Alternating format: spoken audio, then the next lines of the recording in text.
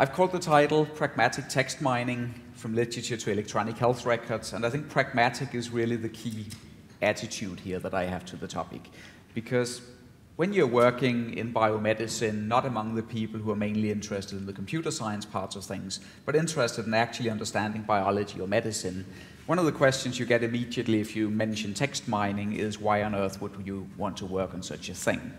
And the point is, I tend to agree with them. I don't really care much for text mining. It's not much of an interest of mine. What I care about is data mining. I want to do data mining, analyzing all the information we have on a number of different topics, and trying to tie things together using sort of general guilt by association principles. So trying to look at things and say, how can I link A to B based on whatever kind of evidence I can get my hands on? And just to illustrate that, I mean it very broadly when I say whatever kind of evidence I can get my hands on, this is my favorite guilt by association network. As you might be able to see, the names in this, it's names of people, not names of proteins or genes or diseases, but names of people. And the edges in this network, the lines, that's based on emails. This is an email network. You link people to other people based on who's sending emails to whom. And what's funny about this particular network is that it's not some random email network. It's actually an email network of who was sending emails to whom during the last week before the whole company Enron went bankrupt. So what you have here is people inside and outside the company sending emails right before the company went bust. And you have some unnamed people down here. They were outside the company sending a lot of emails with people inside. Some of them sold their shares in time and were later convicted of insider trading. And you also see the whole board of directors over here sending no emails while the whole company was crashing around them. They were playing golf. And this is nice data. This is the kind of data I like to work on because this is structured data. You know, you can immediately read out of an email header who is the email from, who is the email to. You don't have to do text mining. Unfortunately, most of the data that I get in the field of biomedicine, unfortunately, comes in the form of unstructured text. And that is the only reason why I do text mining.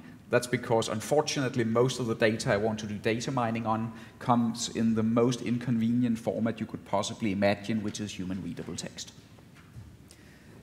So what kind of text am I doing text mining on? Well, of course, like everybody else, I'm working on the biomedical literature, which looks something like this. It's a very tall pile. Everybody talks about how it's growing exponentially, yada, yada, yada. This is just a quick back-of-the-envelope estimate. If you take Medline, which is 20-some million abstracts, assume behind each of them you have a 5-page paper. You print it out on standard 80-gram A4 paper. You stack it on top of each other. You get a pile well over 10 kilometers. Of course, in reality, a paper is probably on average more than 5 pages long and so on, and there's a lot of papers that are not indexed by Medline. Doesn't really matter, the pile is probably also more than 20 kilometers, but 10 kilometers, 20 kilometers, the reality is there's just too much for us to read. I can't read it, you can't read it, nobody can read it, and that's why we need to get a computer to read it.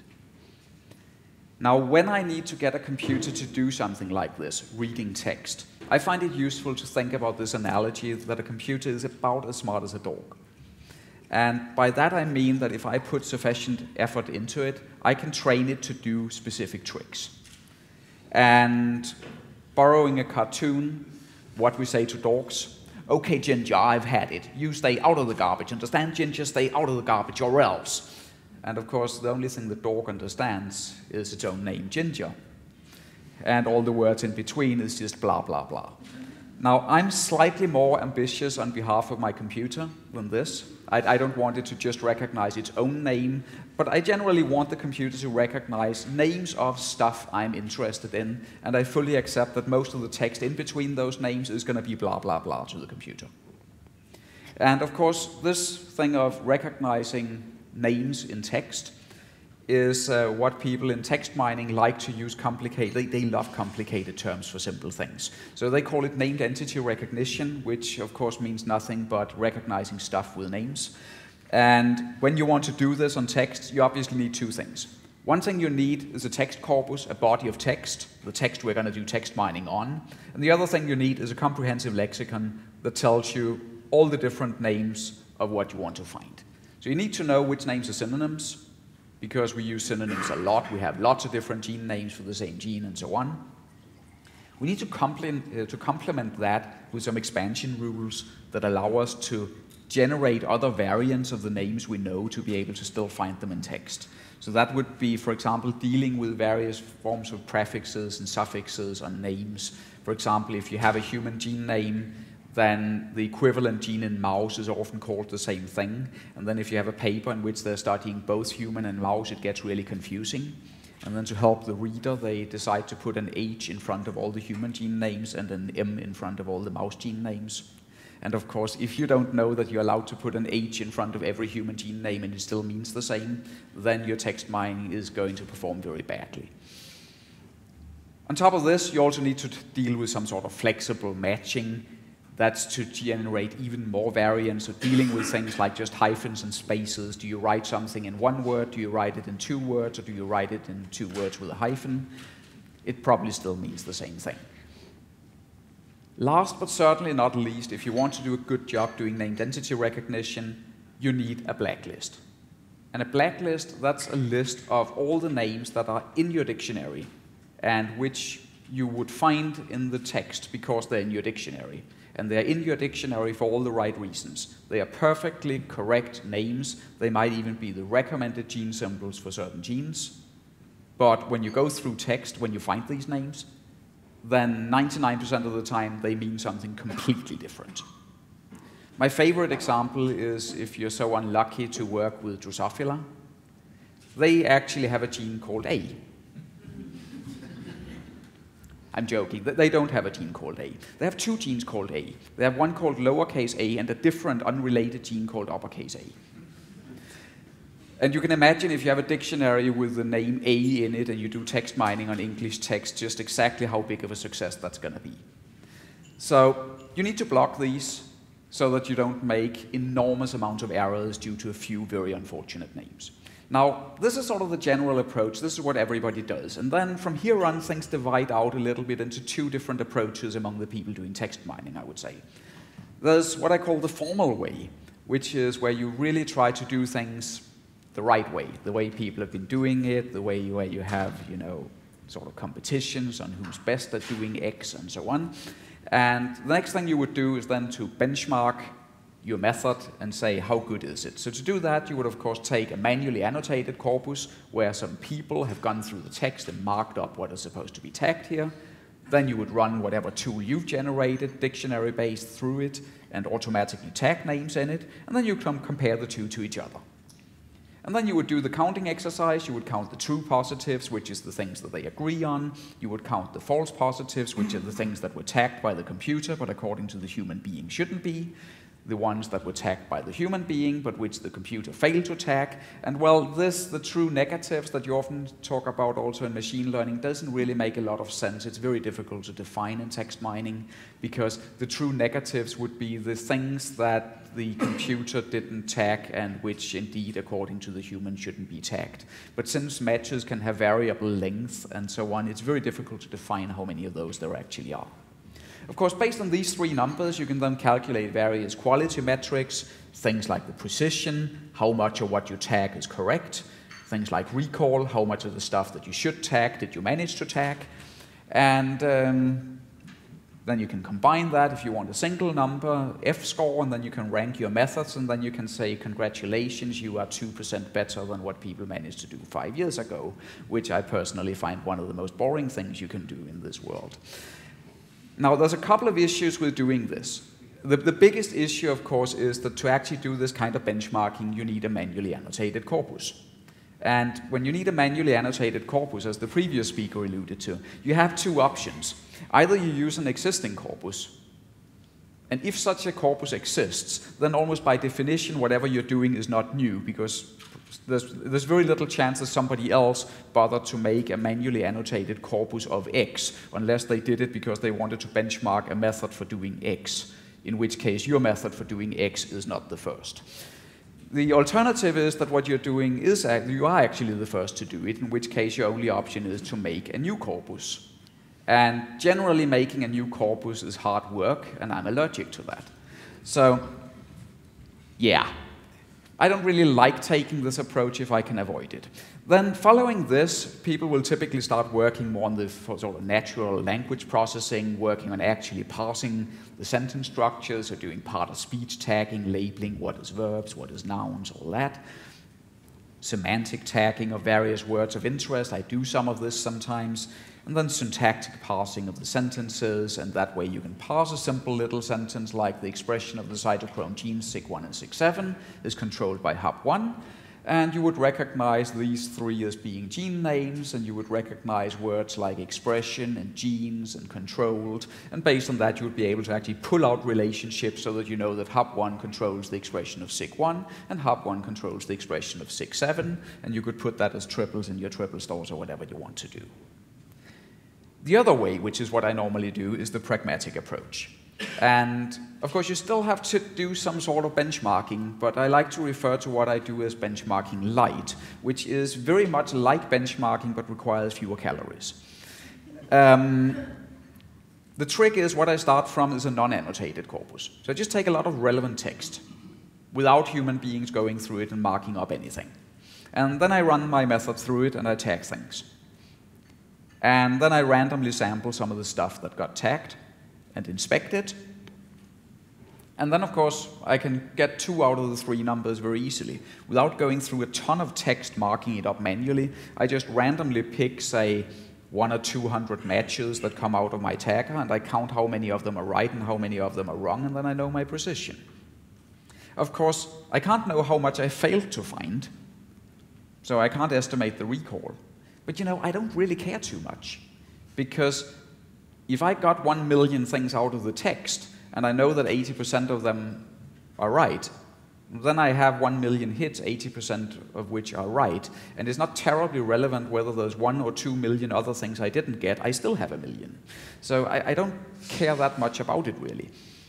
And also, you can actually calculate the relative recall of 2 different methods, because if you know the precision and you know how much they found, then you know that the method that found more with the same precision will have better recall. You don't know the absolute recall, but you are able to say that A has twice as good recall as B, which is fully sufficient for my purposes. So you can compare methods, you can say which method is better than another method, and you can even explicitly state which one has better precision, which one has better recall. You just can't say what is the recall. Then the next thing I do is I don't bother parsing the sentences, I just do simple co-mentioning. The logic being, if people mention 2 things together, there's a pretty good chance they have something to do with each other, because people generally don't run around mentioning stuff together just for the fun of it. And of course, if you want to do this kind of counting of co-mentionings in the text, you have to think about at which level in the text, which resolution should you do the counting. Should you count within documents? Especially if you go to full text articles, you could imagine things in the beginning of the end of the article might have nothing to do with each other. Should you require that it's within the same paragraph, within the same sentence? And it's clear, of course, the smaller units of text you take, the more precise it's going to be. But it's also clear you're going to lose out of things, because you are going to have things where 2 things were mentioned together in the same paragraph, but not the same sentence, but they are related.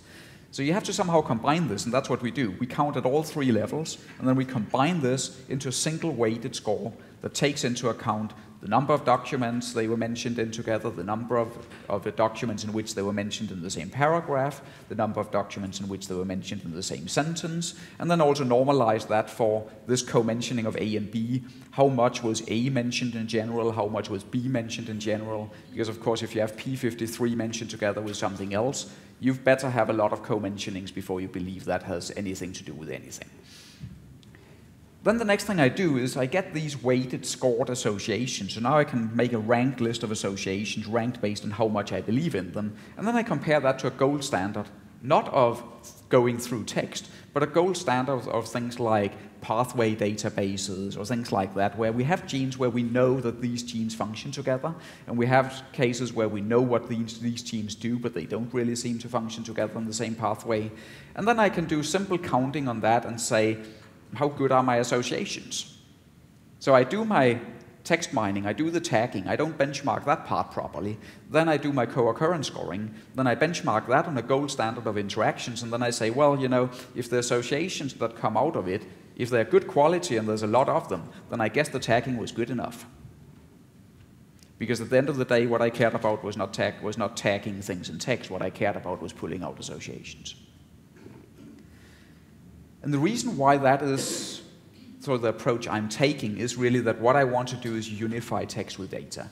So I'm involved in generating a ton of different tools where we're using text mining as just one small component of a bigger system. We're combining text mining with what is available in terms of manually curated knowledge in databases like UniProt, for example. Experimental data where people deposit more or less raw, high-throughput experiments into various repositories. Computational prediction methods where you might take protein sequences and look at them and say, given the sequence, I think so and so about this protein. And the problem of doing this, there's a lot of hard work in it. There are many different sources where we get any given kind of data from. They use different identifiers, so once again you get back to the synonyms lists, not just for names, but also for database identifiers, where you need to know that this in this database and that in that database is actually one and the same. The data are varying quality, which is sort of my politically correct way of saying that some of it is complete crap.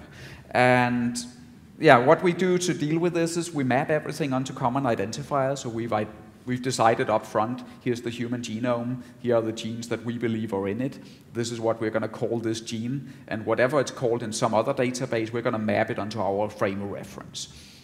And then we compare, once again, everything to a gold standard so that we score everything. It doesn't matter if it's text mining. It's text mining, it might be co-expression in microarrays, it might be manually curated things, high throughput yeast-2 hybrid screens, what have you. We do all these different types of data, we benchmark all of it against the same gold standard, and that way we're able to actually say this and that is equally reliable, even though it is completely different types of data that are not even similar in nature. Then what we do is we make all of it available as publicly available web resources, and just to brag about a few of them, we do a lot of work on protein networks or gene networks, the string database, many people use that, to link genes to each other that might be functioning together.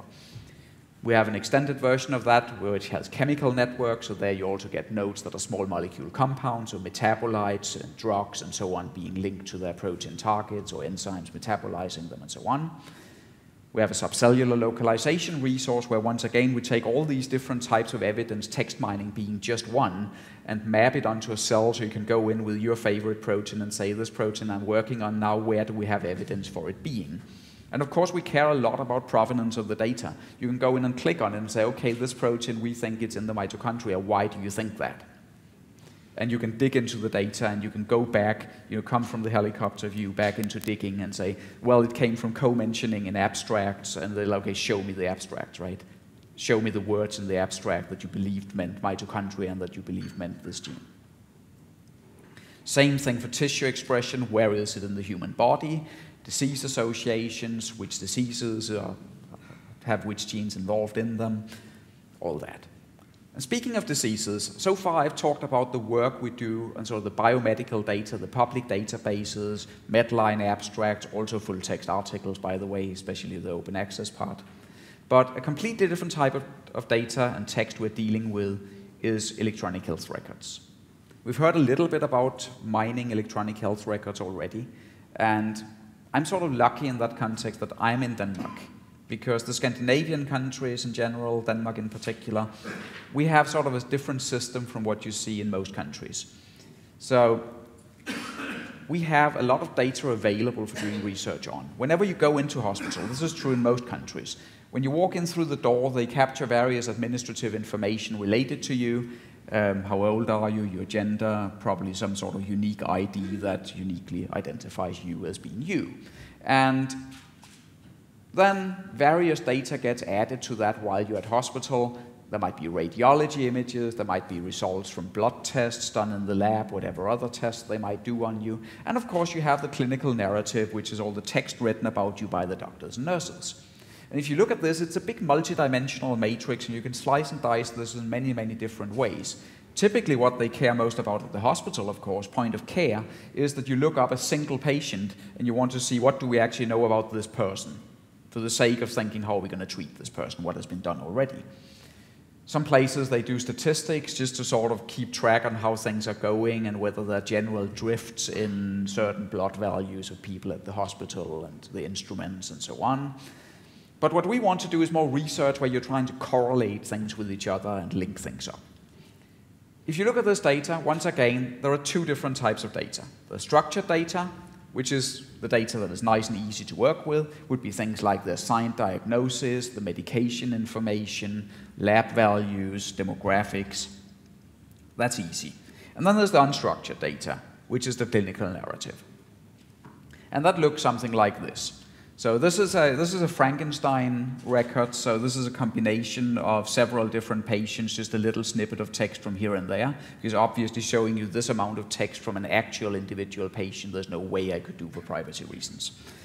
You notice that there's a couple of issues here, aside from it being just text. One is, of course, it's text in Danish. And that means you can't really use any of the standard tools that are out there. You have to generate dictionaries and everything for being able to work with this in Danish because it's in Danish.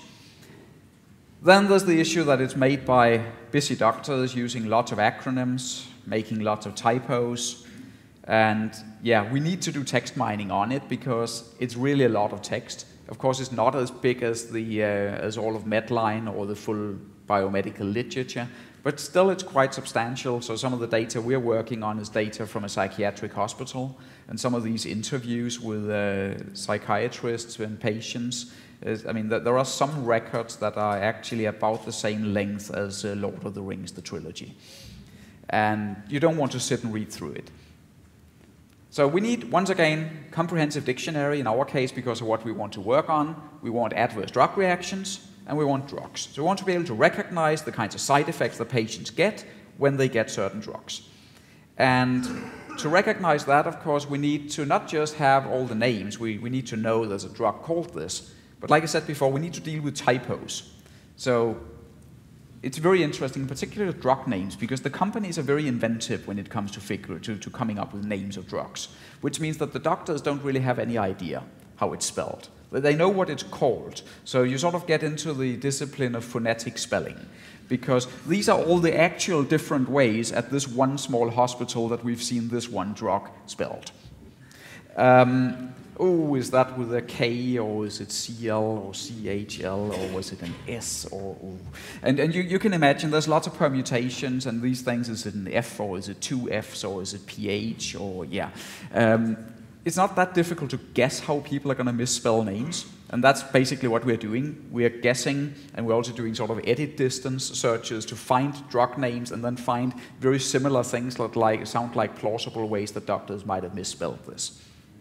Then the next thing we do is simply temporal correlations. We take all this information about which patients were on which drugs, which dosage, when, and then we combine that with text mining, all the text about those patients, where of course these different notes written by the doctors and nurses, they have timestamps on them. So we know when they were written relative to when the patients were on certain drugs. And then we combine that with a bunch of handcrafted rules that I'll just try to very quickly give you an idea about how it works. So we have the time of drug introduction. That comes out of structured data and drug discontinuation. So that's the period of time when this patient is on this drug. And we're just looking at one patient now.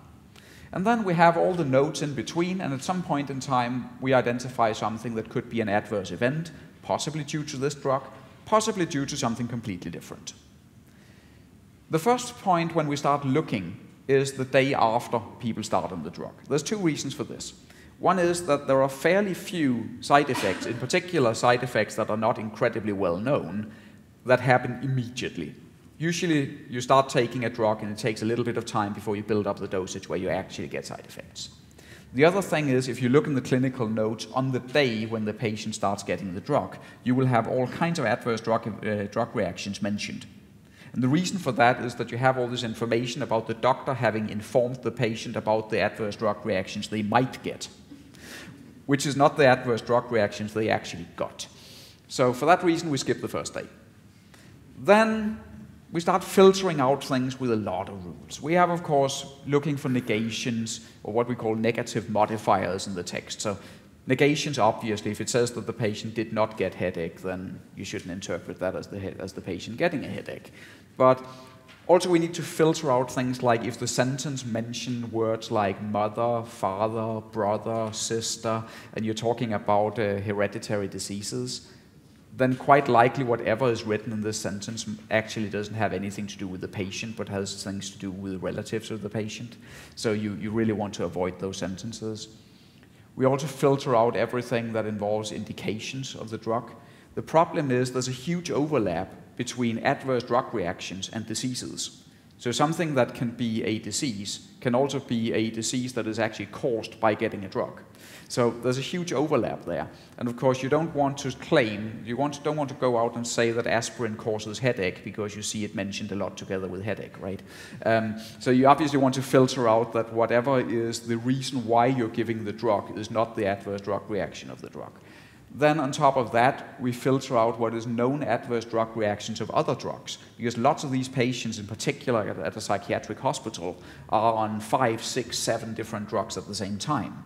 And for that reason, of course, you wouldn't want to claim, oh, I think this is a novel adverse drug reaction of so-and-so drug, when all the patients who experienced that adverse drug reaction were also on some other drugs that are well known to cause that. So you have to skip that. Pre-existing conditions, that means we look before the time of drug introduction for the same patient and say, if the same kind of thing was ever mentioned for this patient before they even started getting this drug, maybe this is just some problem this patient has and it has absolutely nothing to do with the drug. And then we're left with a tiny little bit of stuff where this is an adverse event, a possible adverse drug reaction of this drug that happened for a patient while they were on the drug. It didn't happen before they started getting the drug. It's not something that is known for some of the other drugs this patient is on, etc., etc. And then we divide those out simply into adverse drug reactions that are the ones we know. So we do actually, again, text mining on the information sheets for the doctors, because they have this information sheet about all the FDA-approved drugs that have a section about adverse drug reactions, informing the doctor about what is known about this drug in terms of adverse drug reactions. So, of course, there are some that we refined, and then there are the ones where it's not listed, so this is possibly new. And indeed, we are able to, of course, refine known adverse drug reactions, estimate frequencies of them, all those kinds of things. But more interesting, we're able to discover actual adverse drug reactions. And that's just based on text mining something like 6,000 patients at a small hospital. We're able to find things that are not found in clinical trials, and which look very plausible. We find things where it's not known for this drug, but it's known for other drugs of the same class. So same mechanism of action.